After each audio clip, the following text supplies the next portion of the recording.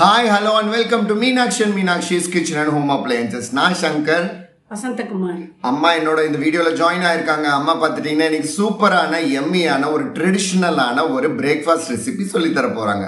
அது என்னன்னு அம்மாவை கேட்கலாம். அது வந்து குருணா அரிசியில் பண்ணுற உப்புமா. அதாவது நம்ம அரிசியெல்லாம் நிறைய வாங்குவாங்க, ஜல்லிச்ச குருணை வரும். அந்த குருணையில் செய்கிற ஒரு உப்புமா ரொம்ப டேஸ்டியாக இருக்கும், ட்ரெடிஷ்னல் தான். இந்த டிஷ் வந்து ரொம்ப பேர்த்துக்கு தெரியாது, நான் சொல்லித்தரேன், வாங்க. ஓகே வாங்க, சூப்பரான எம்மியான இந்த டிஷ் வந்து எப்படி செய்யலாம் அப்படிங்கறத நம்ம பார்க்கலாம். வாங்க வீடியோக்குள்ள போகலாம். குருணா அரிசி உப்புமா செய்யலாங்க இன்னைக்கு. அதுக்கு என்னென்ன தேவைன்னு பார்க்கலாம். அதுக்கு தேவையான பொருட்கள் மஞ்சள், ஆயில், கடுகு, வரமிளகா, ஊற வச்ச கடலப்பருப்பு, வெல்லம், புளித்தண்ணி பாருங்க. இது போல் சின்ன சின்ன குருணை, பச்சரிசி குருணை நான் எடுத்து வச்சுருக்கேன். ஒரு டம்ளர் குருணை அரிசிக்கு 3 டம்ளர் புளித்தண்ணி ஊற்றணும். எண்ணெய் ஊற்றிருக்கேங்க. கடுகு போட்டுடலாம்.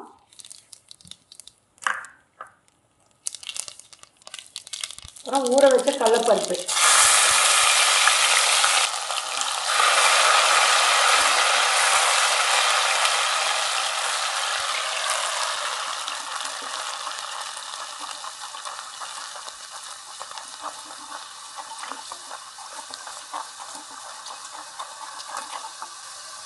வரமிளகா போட்டுக்கணும்.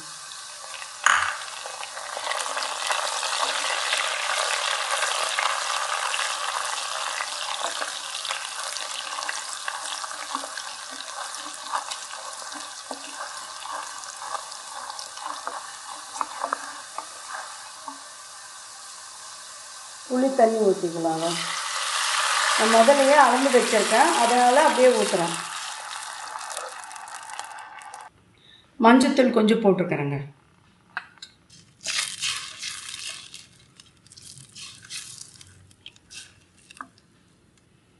வெல்லம் கொஞ்சம்.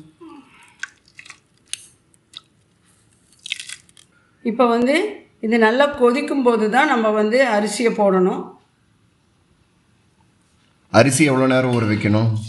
அரிசி ஊரெல்லாம் வைக்க வேண்டாம், நான் கழுவி தான் வச்சுருக்கேன், அதை அப்படியே போடலாம். நல்லாவே அந்த உடஞ்ச அரிசி, அதாவது பச்சை அரிசி, குருணை அரிசி வந்துட்டு நல்லா வாஷ் பண்ணிட்டு, ஆமாம் 2-3 தடவை வாஷ் பண்ணணும். ரொம்ப குப்பையாக இருக்கும் அரிசி. இது போல் ஒயிட்டாக ஆகிறதுக்கே 4-5 தடவை வாஷ் பண்ணால் தான் சரியாகும். ஏன்னா கடைசியில் இருக்கிற அரிசி தானே இது, அதெல்லாம் ரொம்ப மண்ணாக தான் இருக்கும். எங்கே வாங்கினாலுமே மண்ணாக தான் இருக்கும். 4 தடவைக்கு 5 தடவை நல்லா கழுவி இது போல் ஒயிட் ஆகிற வரைக்கும் வச்சுக்கணும். இது ஊற வைக்க தேவையில்லை, அப்படியே வந்து பச்சை அரிசினால ஊற வைக்க தேவையில்லை. ஓகே, நல்லா வாஷ் பண்ணி நல்லா 5-6 தாட்டி வாஷ் பண்ணிவிட்டு அப்படியே நம்ம யூஸ் பண்ணிக்கலாம். சரி, இது உடஞ்ச அரிசியில் தான் செய்யணுமா, குருணை அரிசியில் தான் செய்யணுமா, இல்லை ஃபுல் அரிசியில் செய்யலாமான்னு கேட்பாங்க. அதுக்கு என்ன ஆன்சர் சொல்கிறீங்க? ஆனால் உடஞ்ச அரிசியில் தான் பண்ணுவாங்க, அதுனால் குருணை அரிசி உப்புமான்னு சொல்லுவாங்க. அதுக்காகவே தனியாக கடையில், எல்லா கடையிலுமே, மளிகை கடையில், எல்லா கடையிலுமே கிடைக்குது.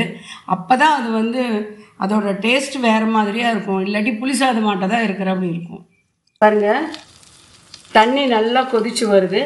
இந்த சமயத்தில் நம்ம அரிசியை போட்டுடலாம்.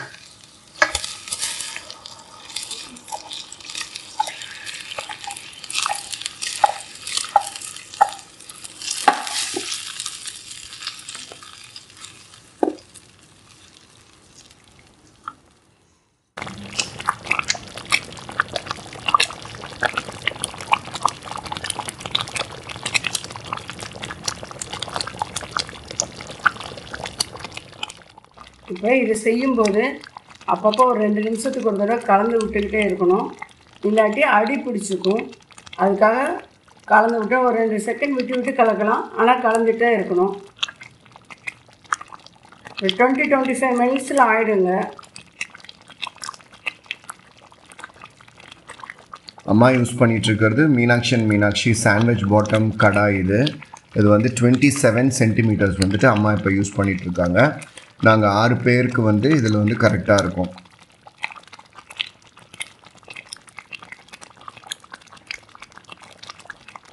இந்த கடாயோடைய லிங்க் வந்துட்டு கீழே டிஸ்கிரிப்ஷன் பாக்ஸில் கொடுக்குறேங்க. இந்த சாண்ட்விச் பாட்டம் கடாய் வேணுங்கிறவங்க நிறைய காம்போ ஆஃபர்ஸ் இருக்குது. ஒரு சிங்கிள் பீஸ் வேணாலும் தனியாக வாங்கிக்கலாம், இல்லை 2 இல்லை 3 இல்லை 5 செட்டும் வேணும் அப்படின்னீங்கனாலும் நீங்கள் பர்ச்சேஸ் பண்ணிக்கலாம்.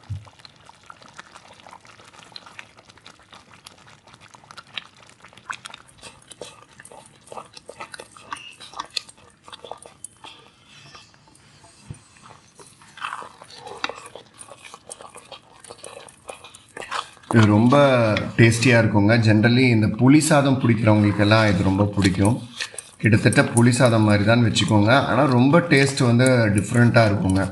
அம்மா சொன்ன மாதிரி இந்த உடச்ச அரிசி, அதாவது குருணை அரிசின்னு சொல்லுவாங்க, குருணை அரிசின்னு சொல்லுவாங்க. இது உடச்ச பச்சரிசியில் செஞ்சால் தான் இந்த டேஸ்ட் வந்து ரொம்ப டிஃப்ரெண்ட்டாக இருக்கும். கட்டாயம் வந்துட்டு நீங்கள் மல்லிகை கடையில் கேட்கலாம், குருணை அரிசி இருக்கா பச்சரிசி இருக்கான்னு கேட்டுட்டு நீங்கள் வாங்கி இது செஞ்சு பாருங்கள். இதே வந்து புழுங்கரிசி குருணையிலையும் செய்யலாம். ஓகே, பச்சரிசி இல்லைன்னா புழுங்கரிசி குருணையில் செய்யலாம். பச்சரிசி வந்து ஊற வைக்க வேண்டியது இல்லை.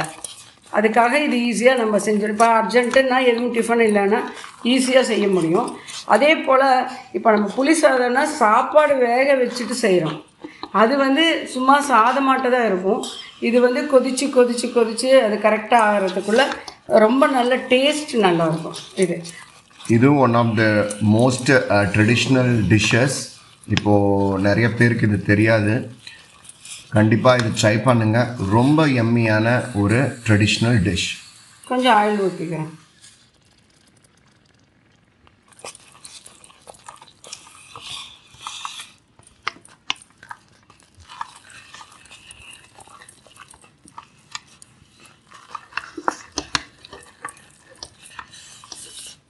வெந்துடுச்சு.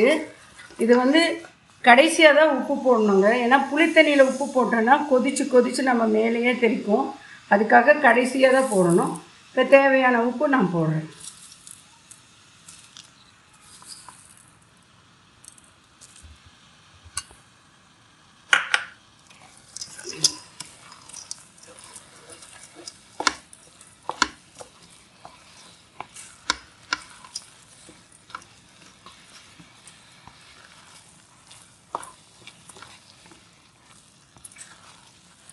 நிறைய பேர் புதுசாக நம்ம வீடியோஸ் பார்க்குறாங்க. நம்ம ப்ராடக்ட் வீடியோஸ் எல்லாம் பார்க்காம இது ஒரு சமையல் சேனல் நினச்சிட்டு நிறைய பேர் பார்த்துட்டு எங்ககிட்ட இந்த கடாய் எங்கே கிடைக்கும், தவா எங்கே கிடைக்கும்ட்டெல்லாம் கேட்குறாங்க. ஆக்சுவலி இந்த கடாய் எல்லாமே வந்து நம்ம meenakshi.com வெப்சைட்டில் கிடைக்குங்க. பாருங்கள், அம்மா பாருங்கள், இவ்வளோ நேரம் கிட்டத்தட்ட ஒரு 15 மினிட்ஸ் இது செஞ்சிட்ருக்காங்க இந்த டிஷ்ஷு. ஆனால் பாருங்கள் எவ்வளோ ஈஸியாக கையில் வந்து ஹேண்டில் பண்ணுறாங்க பார்த்தீங்களா. அந்த சிலிக்கான் கிரிப்பர் இருக்கிறதுனால நீட்டாக வந்து துணி இல்லாமல், ஒரு ஹேண்ட் க்ளவுஸ் இல்லாமல் அம்மா வந்துட்டு இதுலேயே செஞ்சிட்ருக்காங்க. ஸோ தட் நம்ம மீனாட்சி இந்த சாண்ட்விச் பாட்டம் கடாய் வந்து ரொம்ப ரொம்ப யூசர் ஃப்ரெண்ட்லியாக இருக்கும். பாருங்கள் எவ்வளோ நான்ஸ்டிக்கியாக இருக்குன்னு பாருங்கள், கொஞ்சம் கூட ஒட்டாமல் வருது. ஸோ தட் கண்டிப்பாக இந்த கடாய் வேணுங்கிறவங்க கீழே இருக்கிற லிங்க்கில் போய் நீங்கள் ஆர்டர் ப்ளேஸ் பண்ணலாம். இது அவ்வளோதாங்க, இது முடிஞ்சிடுச்சு. குருணை அரிசி உப்புமா ரெடி. சூப்பரான இந்த குருணை அரிசி உப்புமா ரெடியாக இருக்குது. அதோட பார்த்துட்டிங்கன்னா இந்த கட் மேங்கோ பிக்கல், அம்மாவோட ரசப்பொடி சேர்ந்து செஞ்ச இந்த பிக்கல் சூப்பரான காம்பினேஷன். இது சாப்பிட்டுட்டு எப்படி இருக்குன்னு நான் உங்களுக்கு ஃபீட்பேக் சொல்கிறேன்.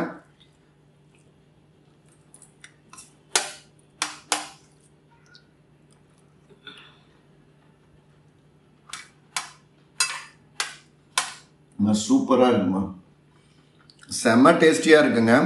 இந்த உப்புமாலாம் பார்த்துட்டிங்கன்னா, இந்த உப்புமா எஸ்பெஷலி இதெல்லாம் ஃபஸ்ட்டு நிறைய நாளுக்கு ஒரு தாட்டி தான் செய்வாங்க. இப்போ பார்த்துட்டிங்கன்னா அடிக்கடி செய்கிறாங்க. அது எதனால நம்ம கேட்கலாம். இப்போ வந்து சாதா கடாயில் செய்யும்போது 1/2 ஹவருக்கு மேலே ஆகும்.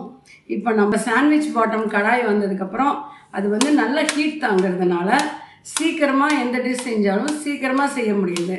அதனால் நமக்கும் வந்து செஞ்சு தர ஆசையாக இருக்குது. சீக்கிரம் வேலை முடிஞ்சிருது இல்லையா அப்படிங்கிறதுக்காக இந்த கடாய் வந்து பொரியல் பண்ணுறதுக்கு, டீப் ஃப்ரை பண்ணுறதுக்கு எல்லாத்துக்குமே ரொம்ப நல்லா இருக்குது. அல்வா செய்யறதுக்கு அடி ஒட்டாமல் வருது எது செஞ்சாலும். அதனால் வேணுங்கிறவங்க வாங்கிக்கோங்க, ரொம்ப யூஸ்ஃபுல்லாக இருக்கும். ஓகே, சூப்பராக இருக்குங்க இந்த டிஷ்ஷு.